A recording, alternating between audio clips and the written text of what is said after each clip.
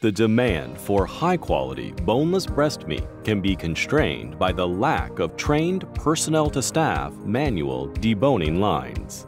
Running at 70 front halves per minute, the new BAADER Front Half Deboner 661 is specifically designed for the U.S. market to be a direct replacement for the industry-standard dual-manual deboning lines.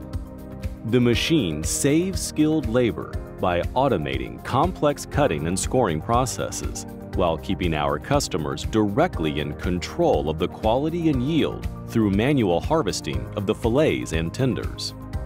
When compared to the dual manual deboning line, the BAADER Front Half Deboner 661 saves our customers approximately 20 feet of valuable production space and does not require major production flow changes.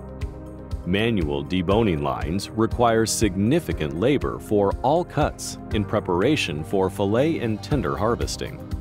The Front Half Deboner 661 automatically prepares the fillets and tenders for easy and accurate manual harvesting.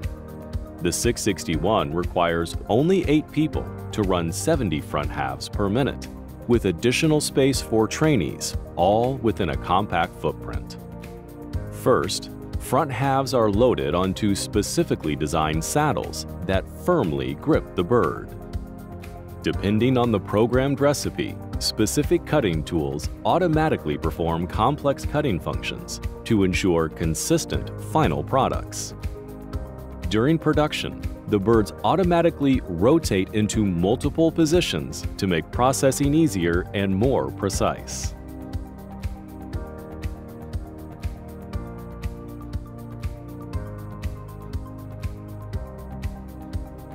The fully pre-cut front halves turn and rise to the manual harvesting stations. Manual harvesting of fillets and tenders ensures the highest quality and optimizes yield. The carcasses remain on the saddles where they are automatically removed and discharged on a belt below the machine.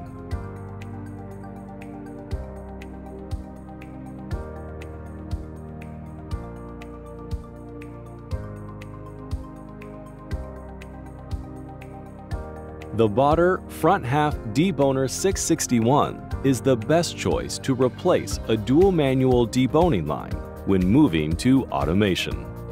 The machine intelligently combines man and machine for high-quality A-grade fillets and tenders without compromising yield.